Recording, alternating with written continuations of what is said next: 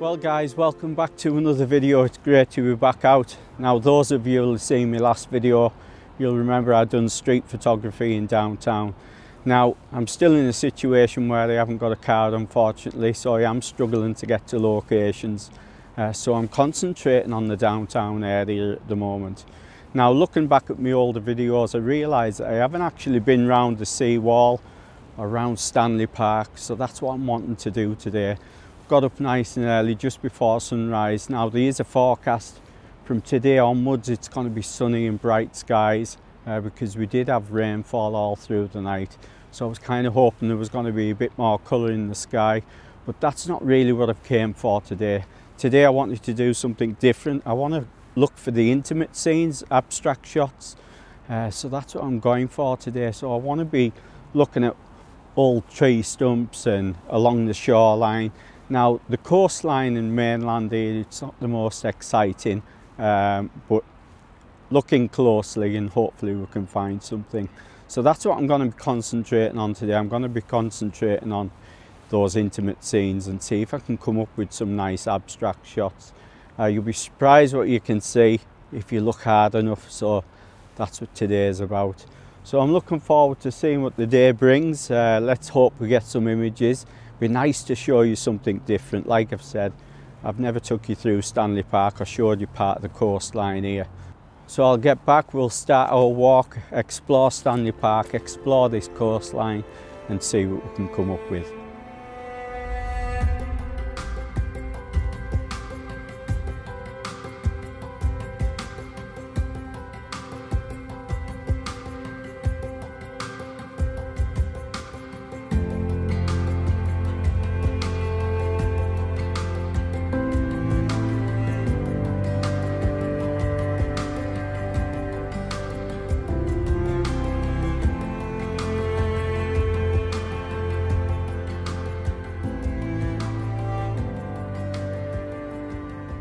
Now the area I'm looking at here, it's so small, but with the 1 to 400, going in at 400 mil really emphasises the textures and these swirly patterns and shapes. Now to look at them with the human eye, you know, from a distance you wouldn't think much of it, but putting that longer focal length and going right in, I'm actually focusing on this small area here. It's such a small area, but I'll take some video and I'll show you how different it is when you emphasize that area. I always make sure that I don't go too tight in, because when you go too tight in, when you go back and you want to add a crop, you limit yourself. So always take it a little bit wider than you need. Now put the polarizer on, it's helping with some of that bright light that's coming in. It's darkening some of those shades of brown, and there's like gold and oranges, there's all different colours. Now because I'm going in at such a long focal length at 400 mil, I'm going to have to take a series of shots and I'm going to have to pay attention to the edges and the corners. See if we can get another image before I leave, and then we'll carry on further into Stanley Park.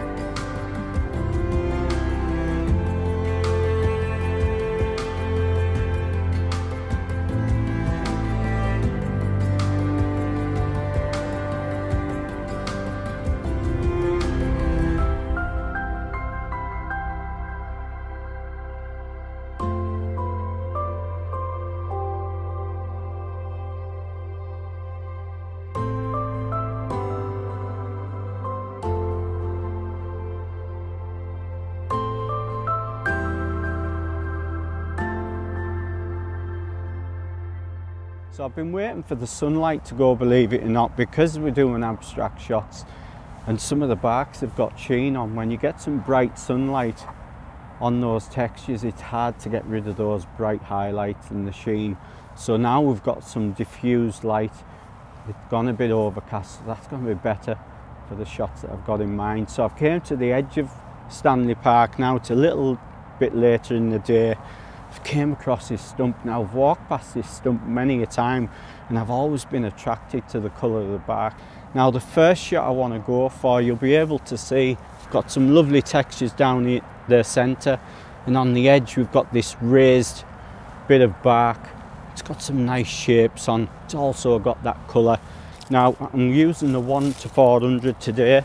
I've brought two lenses with us, but the other lens I've got, it's filming me. I've got the 24mm 1.4 Sony G Master on the Sony a6600. That's what I'm recording the video with today. So the main lens I'm going to be using today is the 1:400 because it really is great for doing abstract shots. I'm at 100mm. I've put the polarizer on. It's just helping a little bit to bring out some of the details. Now I'm underexposing by one stop. I said to you before about the sheen on the bark itself. The fact that I'm underexposing, it's really helping with those bright parts on the bark. So I'm going to get on and get this image and see if I can find another image on this tree trunk before we leave.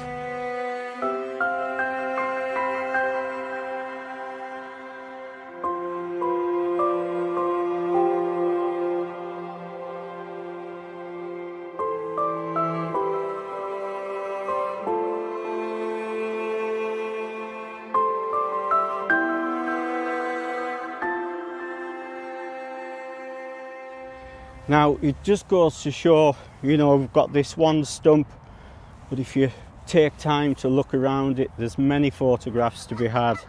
Now this is the most interesting side of the bark on this trunk. At the other side it's rotted, it's all broken and fallen away, but on this side, because it's not getting that direct force of the weather when it rains, it's a bit sheltered, it's maintained and it's still got some of that texture.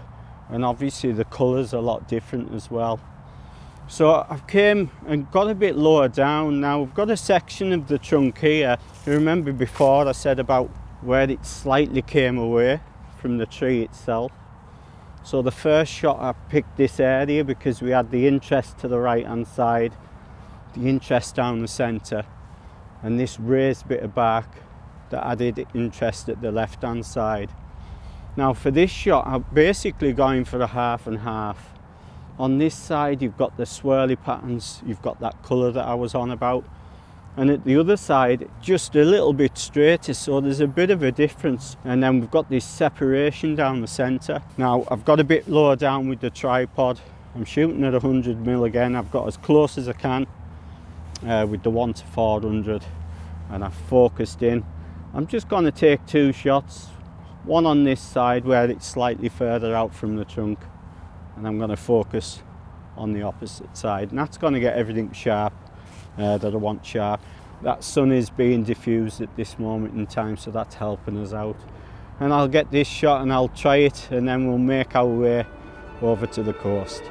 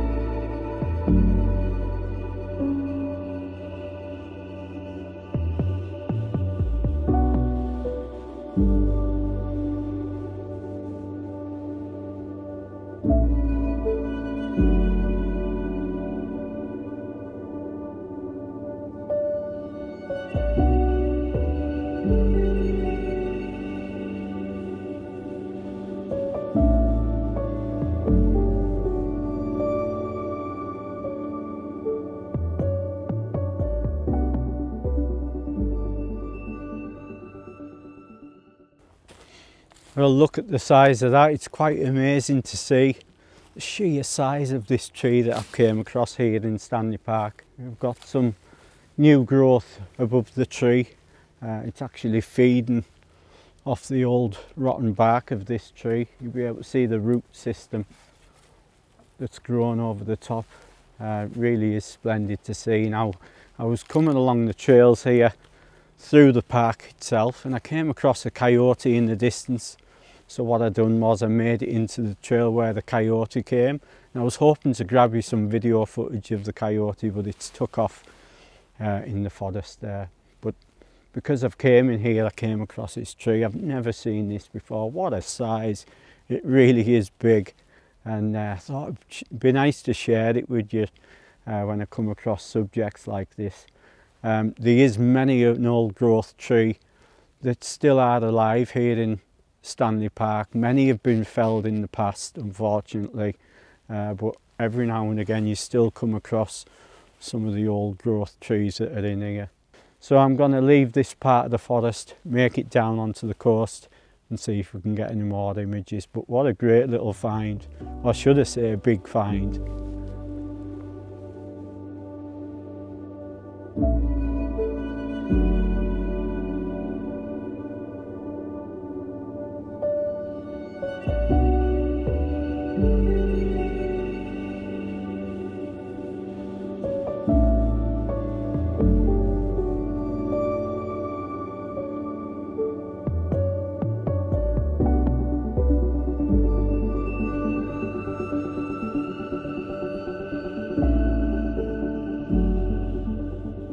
Well guys, I've made my way through Stanley Park and I'm on the coast now.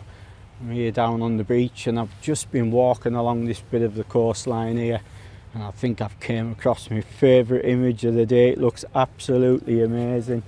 I've got this old tree trunk here, must have been here for years, because the textures and the patterns on it are absolutely amazing. They're everywhere, you know. Yeah, I've never seen so much detail on a log. Now, this is what you've got to do when you do an abstract. You've really got to look for those finer details, and some of the best places to look at on old tree trunks like this. So if you ever see tree trunks on the beach, go up and have an explore, have a good look around it, because you'd be surprised what you find. Now, what I've found here, it just looks brilliant. It really does. Now, because the tide's just gone out, we've still got a bit of moisture in the tree trunk itself, so it's left and created all these different shades of green, browns, there's oranges in there, yellows, because it hasn't fully dried out. So it's really highlighting this area that I'm going to photograph. Now, the area that I'm photographing, bearing in mind we are on a beach, it looks like a serpent. It really does. If you look closer in, you've got like this bit that leads in from the right hand side, and it looks like scales, and then you've got what looks like a head here. There's the eye, the mouth. It just looks tremendous.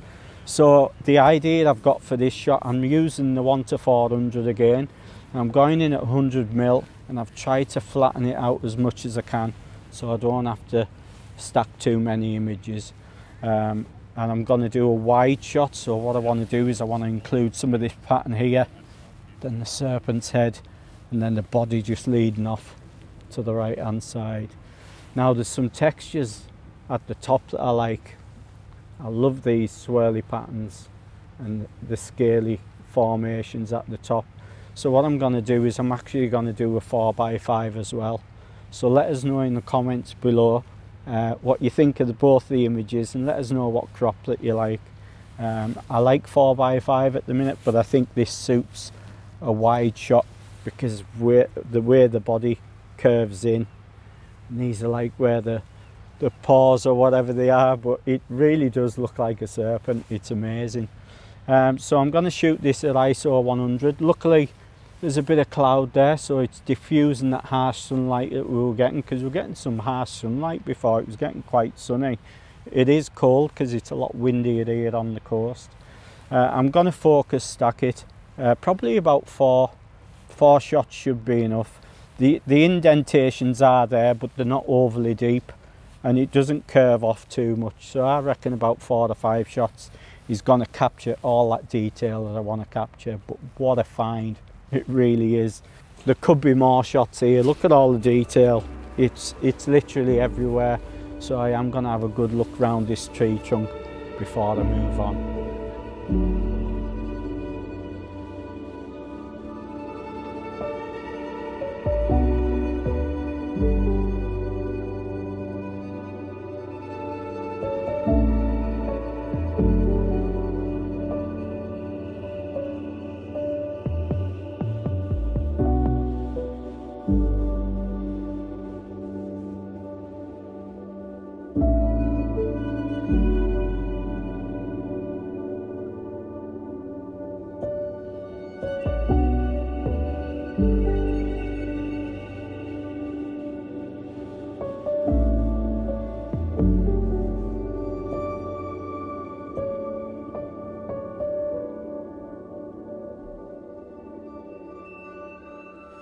So I got that first shot of the serpent. It really looked good on the back camera, so I can't wait to see that when I get back home.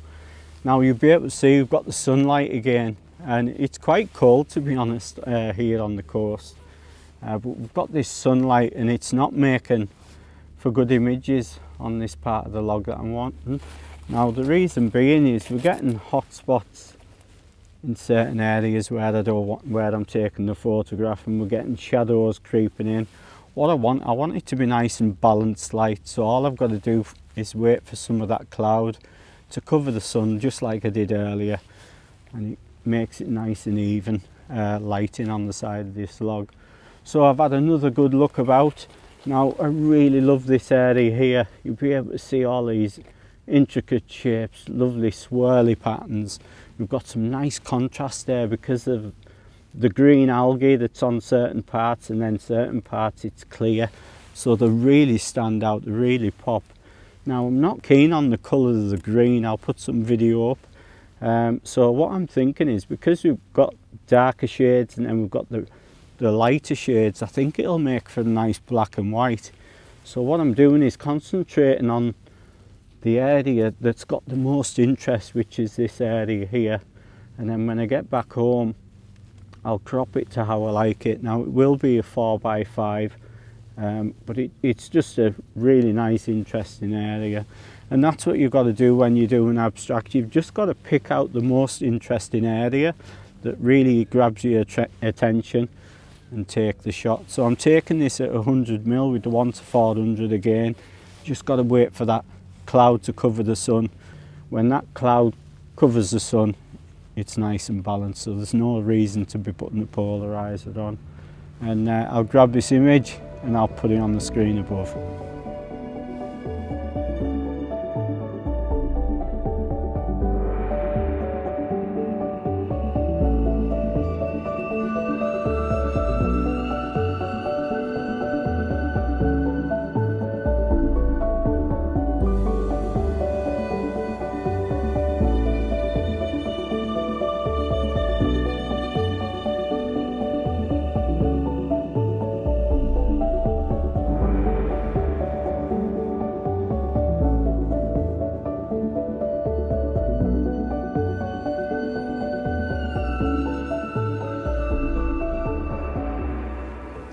So I'm still enjoying this log, I'm still here, and I'm going to try for one more image before I leave. It is getting later in the day, the sunlight's quite bright, but because it's getting lower in the sky, it's a lot more diffused now than it was earlier on. So I've came across this part of this log here, not much further from where I was before, but I've loved this interest in the centre. It really stands out from this part of the trunk. But around it you've got these lovely scale-like patterns. Got this area of interest here, and it just swirls out towards this subject in the centre, and then beyond that it continues out towards the edge. So that's the area that I want to capture. Now I'm taking it at 100mm with the 1:400 again. I'm underexposing by one stop because it is quite bright. There's no need to put the polarizer on, there's no sheen or anything like that, even though the sun's bright. Because it's a lot lower in the sky, it is a lot more balanced, more than it was before. Before it was quite harsh. So this is an image I want to capture before I go. It is probably going to be the last image of the day, but what a great find. So I've had a brilliant day out and I hope you've enjoyed it. So I'm going to get back, grab this image, and I hope you like it.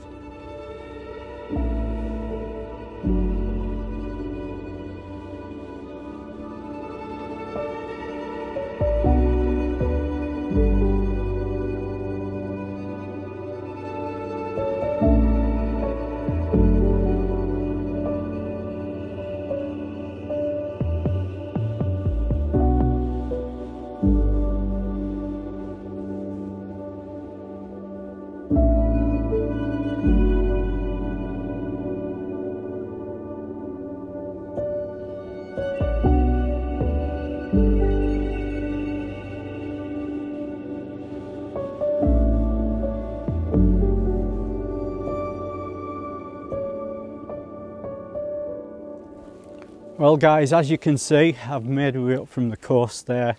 Great time down there finding that old tree stump. There was a couple of images I managed to try while I was down there. Now the sun's pretty much gone down now, it's a lot later in the day. But I'm back up in Stanley Park. I've got this great big tree behind us. It's absolutely amazing, and it's been an amazing day.